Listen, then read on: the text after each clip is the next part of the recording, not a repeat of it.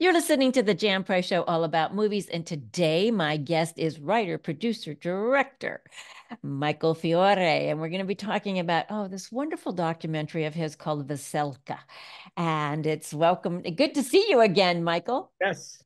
It was great seeing you at our world premiere in Santa Barbara. I know it was wonderful meeting you and talking with you and spending time with you. How was that for you to be at the Santa Barbara International Film Festival?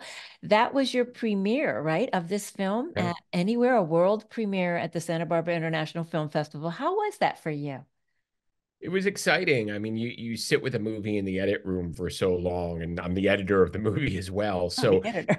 yeah, so you live with it a long time, and you think you know what it is, and what an audience like Santa Barbara gives you is really the insight into what the movie is. They always say, when you're watching your movie, don't watch the screen, watch the audience. Right. And that happened on my last documentary, which ironically also premiered 8 years ago at Santa Barbara, Floyd Norman, An Animated Life. And Wow. I knew I had a good movie and I was confident in that. But then when I saw it with the Santa Barbara audience for the first time, I went, wow, I have a great movie.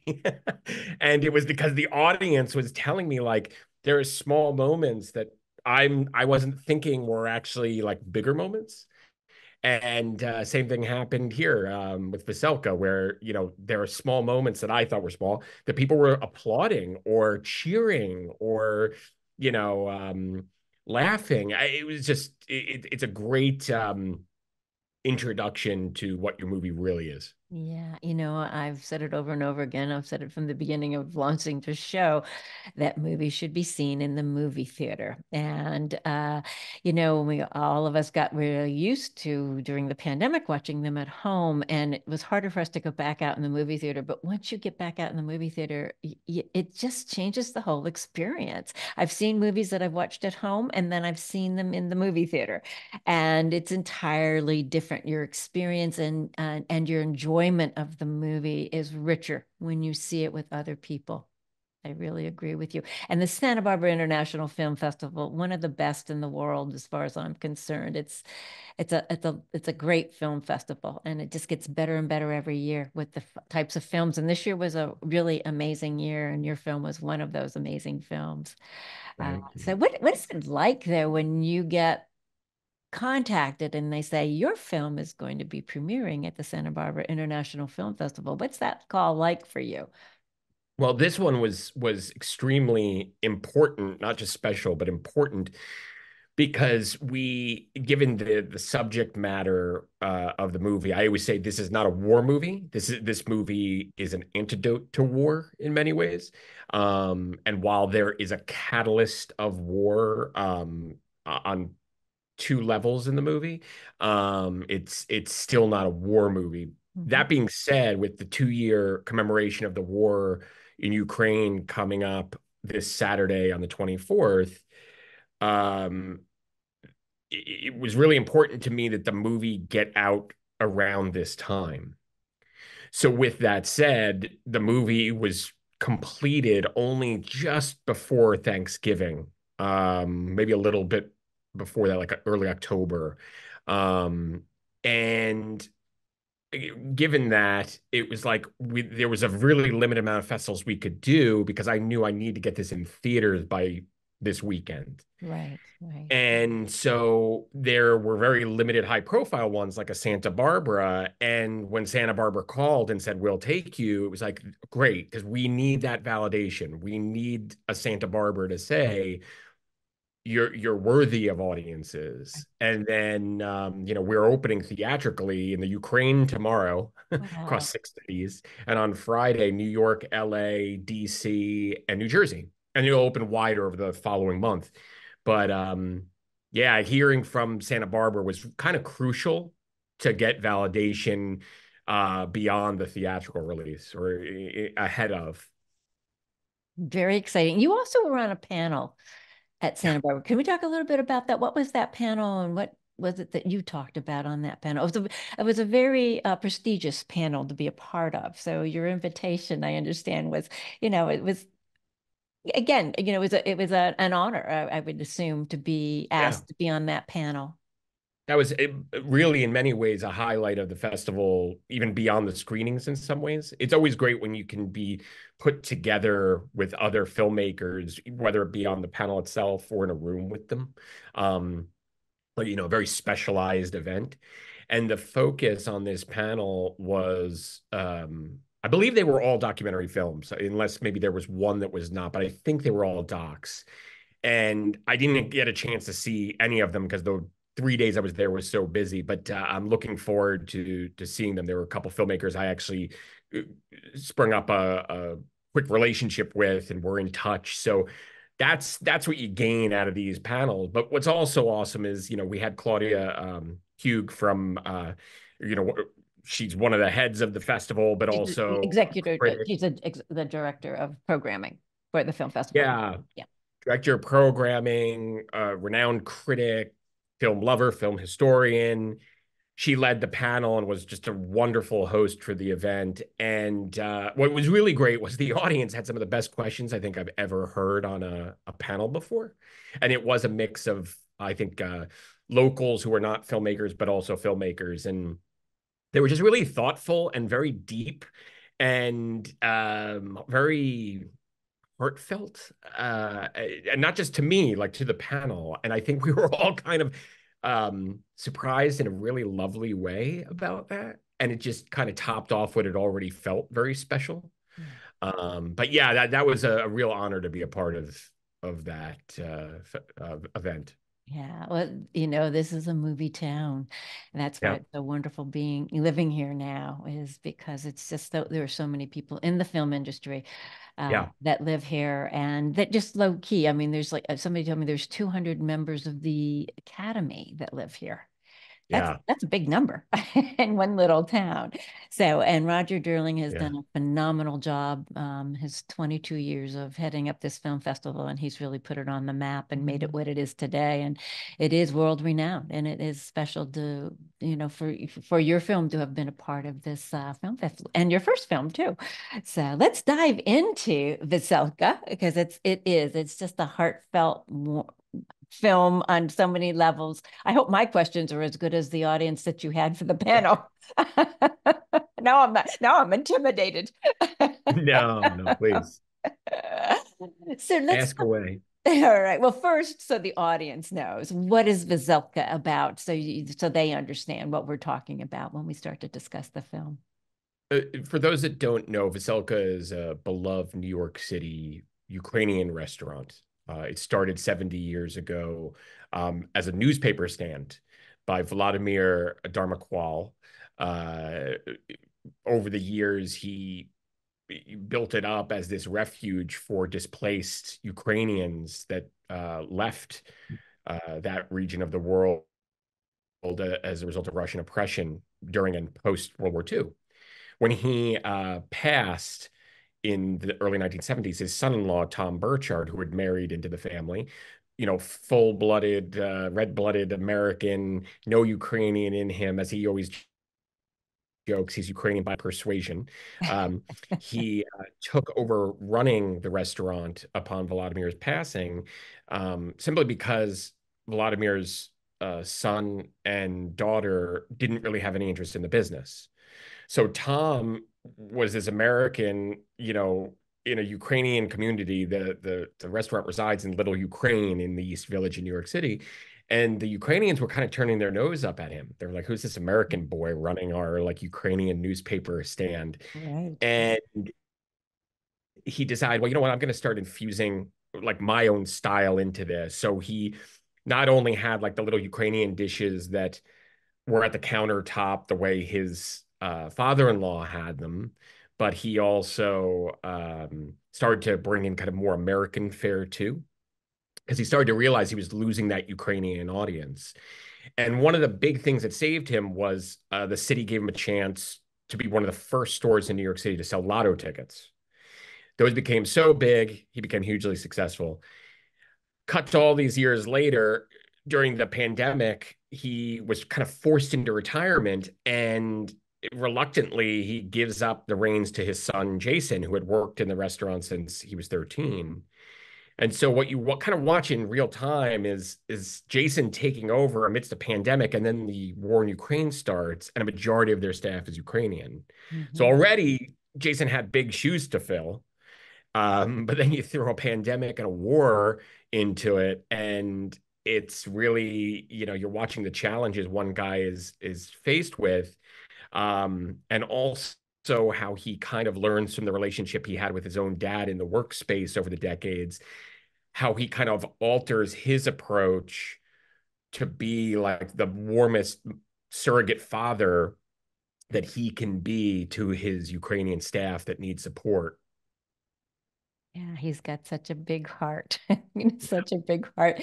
And everybody who he had a hard time ever turning anyone down when they did come and ask him for any kind of favor. But they, just a great, loyal staff. And that's really wonderful to, see in a restaurant, in the restaurant business, because there's always so much turnover in that business in general, that, it's nice that these people have been there for a long time and have that family feel, because it does have that feel.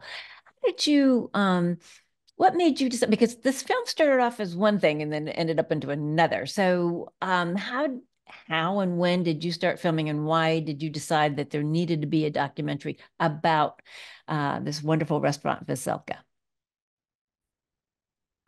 So I first started meeting with them. It was November of 2021, and the war was not a glimmer in anybody's eye at that point. So I had broached the idea with their 70th anniversary coming up. It just happened this January. I proposed the idea of doing a documentary that really talked mainly about the three generations of kind of father and sons, as well as the challenges of handing over a business. And they were also going to be going into a renovation. So it was going to cover this big kind of transition that occurred. And we do cover that in Act One. Act One of the movie is day one of us filming. So, cut to many months later, after me pitching them in November of 2021, they kind of sat on it and they liked the idea, but they were just not sure. And then the war started. And I called them and I said, look, if there's a time to tell your story, it's now. Your father-in-law and your grandfather, he started the storefront as a result of war. And if there's going to be any resonance here in your story, it's like, obviously, we don't want to exploit what's going on with the war, but this parallel is too crazy not to try to dive dive into it. And they agreed. Still took them a little bit to kind of come on board, even with the war starting. So Act One is our first day there, and it's the 11th day of the war. Mhm. And then you'll see what happens over the course of Act Two and Three is the movie takes on a whole other shape. It's like two different movies. It's like a Ken Burns movie in the beginning, looking back and kind of setting up the characters, the dynamic between father and son. And then Act Two and Three, you're more in like the present future.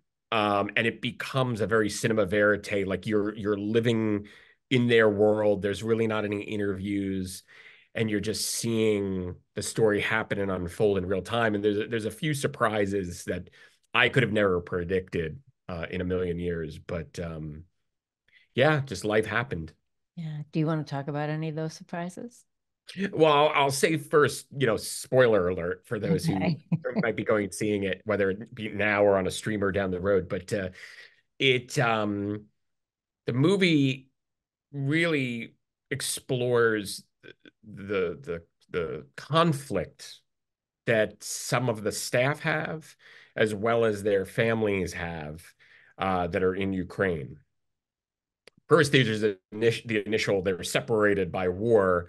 Will they ever see them again? Right. But then there's also uh, Jason takes the initiative to bring people over and employs them. And it's very interesting to see how in the two little bubbles that of you know example we have of like Ukrainians now having the American experience and this kind of idea of okay, they're physically safe. What it is now to have that new life. You see in one of the bubbles that the the two twin sisters are very torn. In one breath, they're saying to Jason, "We love being here. We love being near our American family," because their son works at the restaurant. And then he walks away, and the son starts talking to them, and they're like, "We want to go home. We don't want to be here." And they knew the cameras were rolling the whole time, but they just showed that conflict immediately. Then you have another character whose mom comes here, and it looks like it's just going to be a month visit, and then she's going to go back. And I won't give too much away, but she embraces America in a whole other way. And Oh dear, you're freezing up a little essentially bit, made Michael. Okay, let's hope no we sure. unfreeze. Okay, let's see. All right. No, you're moving in slow-mo. Well, keep talking. Maybe it'll pick Let back me up. know if you go back. Let's see. Can you Okay. hear me now? Yeah, I can hear you now. There you go.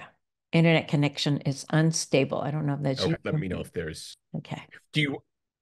No, it's all right. Just keep Let's going. see. I okay. Just What? Where should I go back?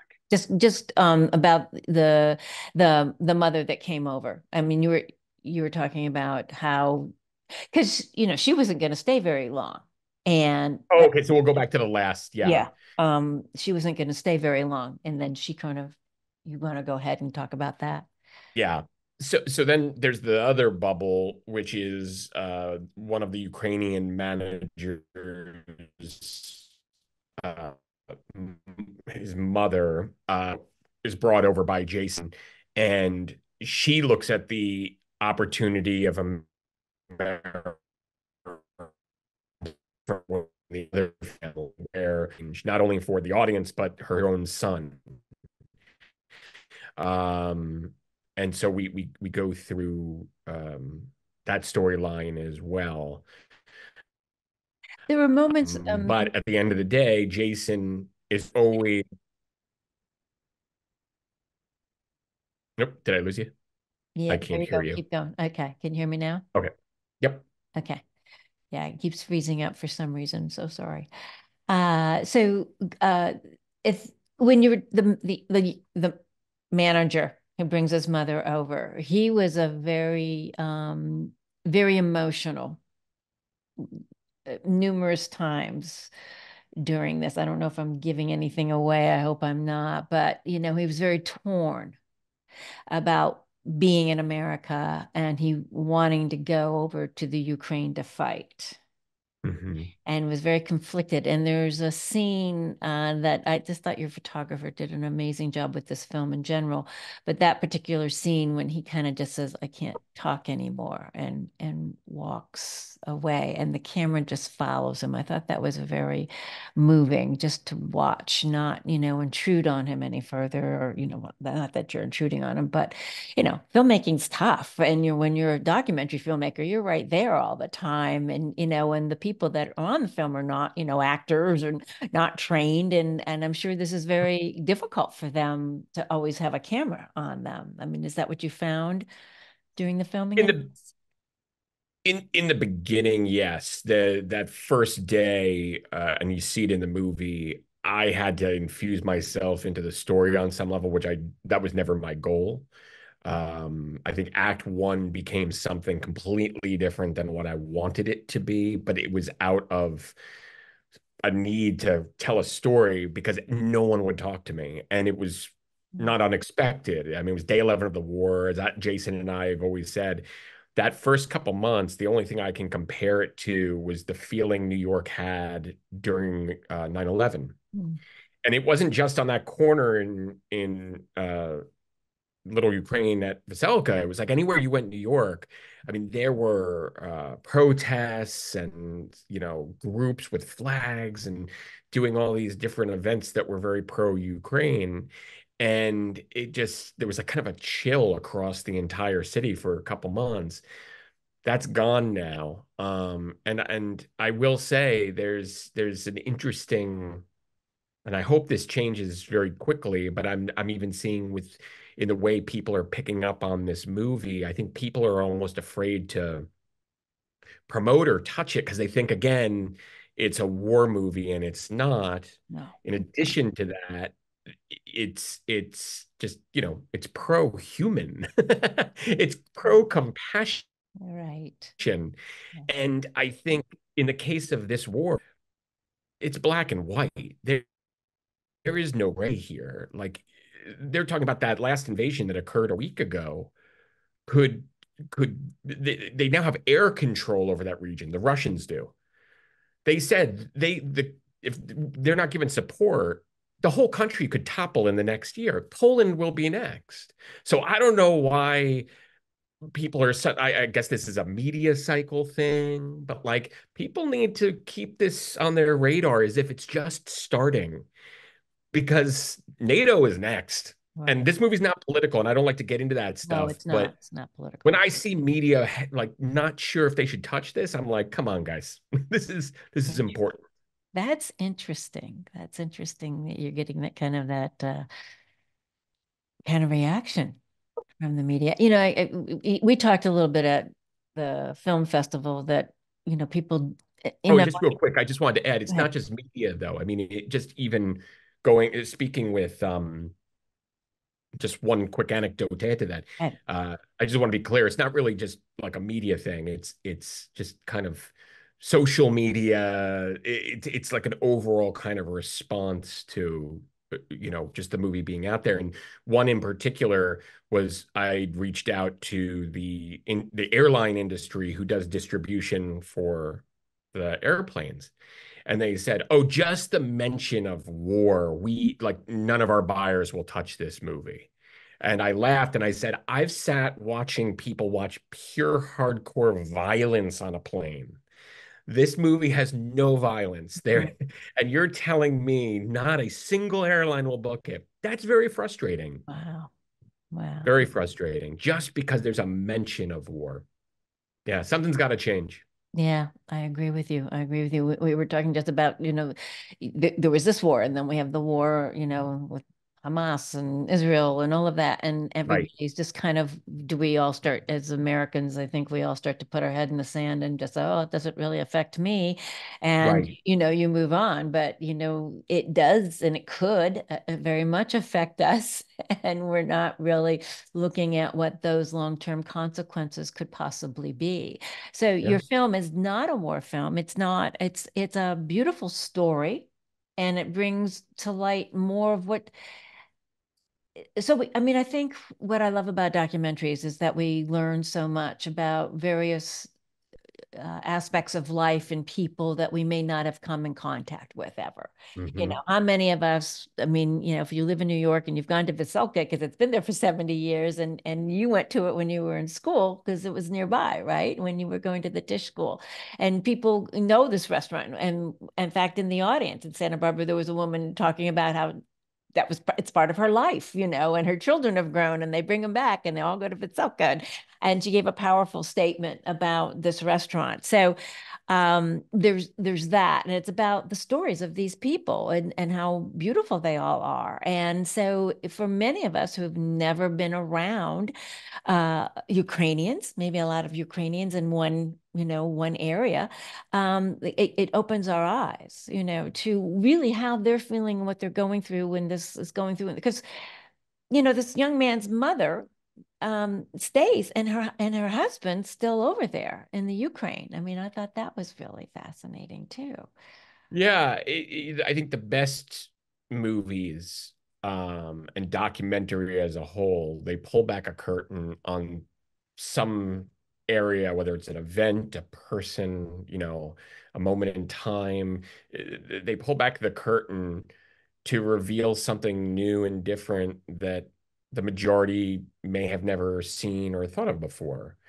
And I would say to people, if somebody goes, "Oh, why would I care about this little restaurant in New York City?" I go, "Why does the world love the bear right now about a fictitious Chicago restaurant?"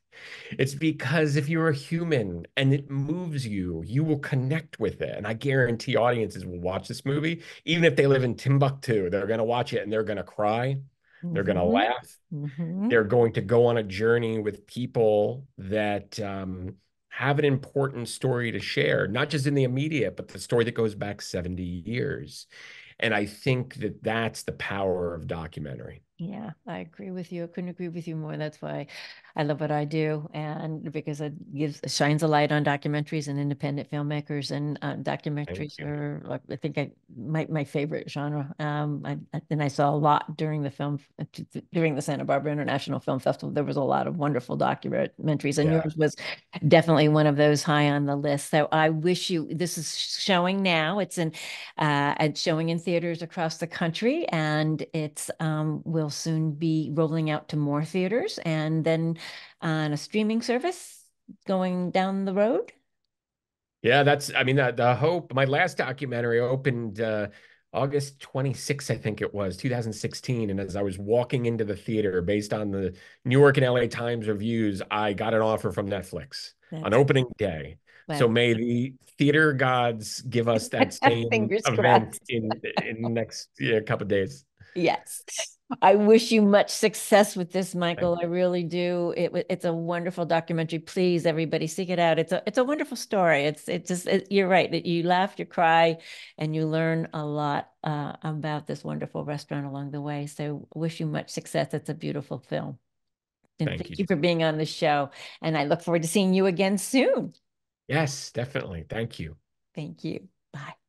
Bye bye.